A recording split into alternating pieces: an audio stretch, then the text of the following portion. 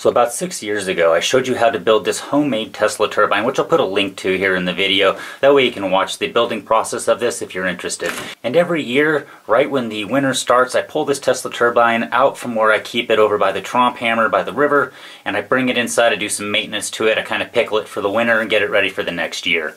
And so just about an hour ago I went out, I pulled this thing out of the powerhouse, and what we're going to do today is crack it open and see what kind of wear, what kind of rust, what kind of debris is inside of this Tesla turbine. After 6 years of seasonal use to generate about 3 to 6 amps of power, 24 hours a day, depending on the season, what kind of water flow we have.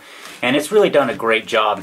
One of the other things we're going to do here this season is I'm going to add another air input to the system. I've only had a very small Trompe Hammer running to power this thing. I've increased the size of the Trompe Hammer by about 4-fold what the old one was, and so we're going to put another air input into this Tesla turbine case at the opposite position of where we've got one right now, which is this hole right here. Okay, so I've removed a couple of pieces of the tape I had holding the front onto the case there. Let's see if we can get this thing to come apart for us.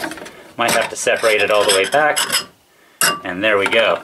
So here's the inside. That looks relatively clean. Does a pretty good job removing most of the moisture out of the air before entering the Tesla turbine through a couple different dry filters that we've added into place a couple years ago. Let's look at the Tesla turbine here. I'll turn it sideways. Looks like all the blades are still in nice working order. Looks like all the gaps are pretty good. I don't see a bunch all crushed together or anything. You see the nice stepping staircase design to the outer edge of our Tesla turbine. That's what allows this design to produce power at very low air pressures. Still usable power, something that the normal Tesla turbine with the really nice smooth outside edges won't produce for you.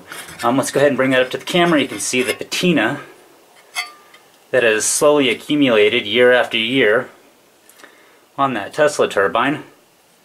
I'll go ahead and oil this up before I put it back together here this year. Get it ready to go for next year.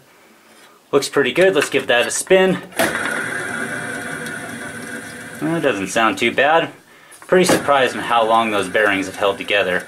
I mean, this thing just sits there and spins 24 hours a day and does a really good job actually producing a constant flow of energy for me.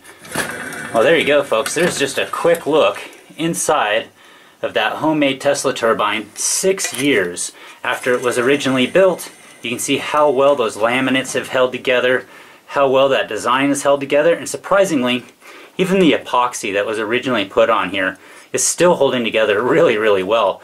If we were using something like steam or something like that that was hot, it'd probably have chewed up that epoxy by now, but because that air is relatively cold, obviously it's not doing very much damage to the epoxy.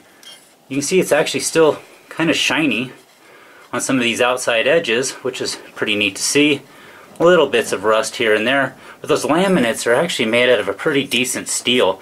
Obviously they're holding together relatively well for 6 years of use, especially with the amount of moisture that was in the system originally for the first couple years. Until next time, I hope you enjoyed.